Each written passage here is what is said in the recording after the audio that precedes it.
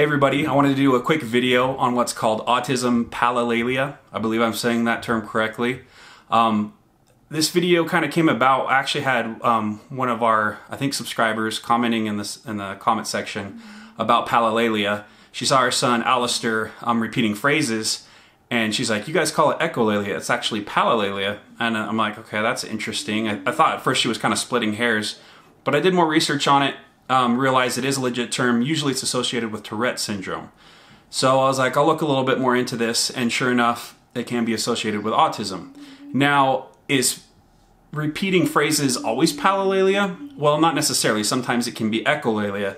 Generally, it's something like this, where you'll ask someone with autism a question like, do you like yellow or blue? And they'll say blue. And then you say, do you like blue or yellow? And then they'll say yellow. So obviously it can't be both. They're not thinking critically. What they're doing is they're just repeating the last word you said. Sometimes it can be scripting, where people will repeat a phrase in a movie or a song they've heard. Sometimes that's associated closely with echolalia or delayed echolalia.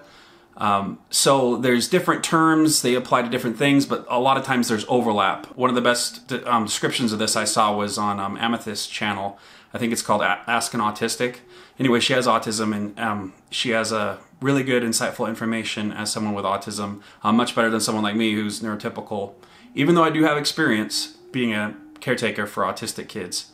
Which, incidentally, as a side note, it's interesting, sometimes professionals will ask us what our experiences are, even though they're the professionals, because they just want to know. They watch kids sometimes, they interact with them, they do diagnosis, but they're not always there for like when kids go to bed or take showers or get their haircuts. So we can provide a lot of insight for them. On that same token, we need to be responsible in terms of sharing proper education, especially for an autism channel. And we don't want to mislead you guys or anything like that. Sometimes we learn new things. Autism research is always ongoing. This video will become dated and we'll learn new things. But in terms of Palilalia, Echolalia, scripting, and verbal stimming, that's another one where oftentimes it's just noises or sounds that autistic people will make, humming and clicking and things like that. So all kind of closely related. It's a bit like saying which thing caused the sneeze, and it's like, well, it could have been pepper, it could have been hay fever, it could have been an allergy or a cold. Sometimes it's hard to trace which one is which. And so in the case of our son, we use the example, he kept saying 7 over and over again because he had heard 7. He'd heard us say it when we were counting. He heard it on the TV from an educational program.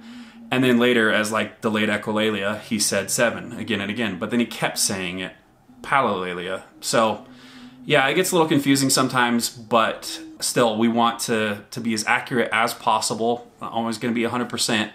But anytime we learn new information, we want to share that information to you guys. That's what this video is about, is not just updating, but kind of keeping in mind that research is ongoing with autism. These kids don't come with a terminology manual. If you listen real closely, you can hear Ian. He's... yeah, he's doing the verbal stimming. You can hear him making sounds just outside my bedroom door.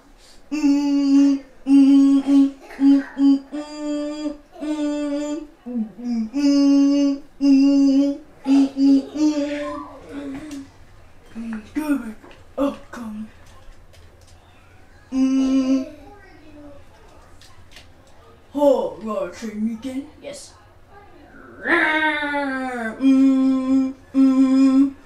So yeah, we asked our speech pathologist about this. She even has a PhD, and it might shock some of you. She had never heard of the term Palilalia. And you can't really fault her too much for that because, again, it's an ongoing learning experience when it comes to autism. We're always learning new things, new terms are being invented, and on we go. So as we learn new things, we'll impart that knowledge to you guys. And we appreciate you guys watching this video. And we also got a call about Alistair's diagnosis. We'll be sharing that soon. It wasn't quite what we expected, but I don't want to give anything away yet. So stay tuned, and we'll talk to you guys later.